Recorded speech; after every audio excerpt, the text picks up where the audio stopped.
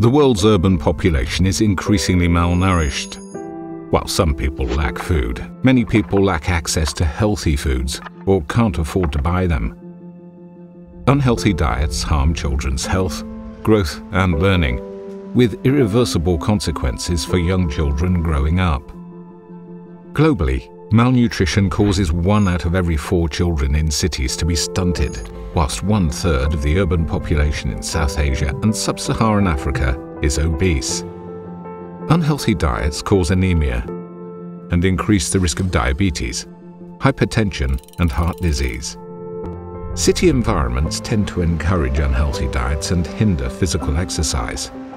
For people living in cities, it's often cheaper and easier to come by fried foods than a healthy and fresh meal.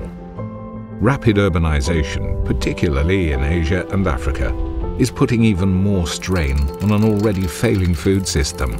This poses even greater risks to urban families and places a significant burden on the economy and the health and well-being of societies.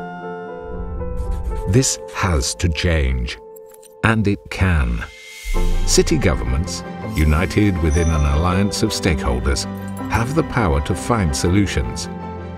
Because healthy people make healthy cities, and it starts with nutritious and safe foods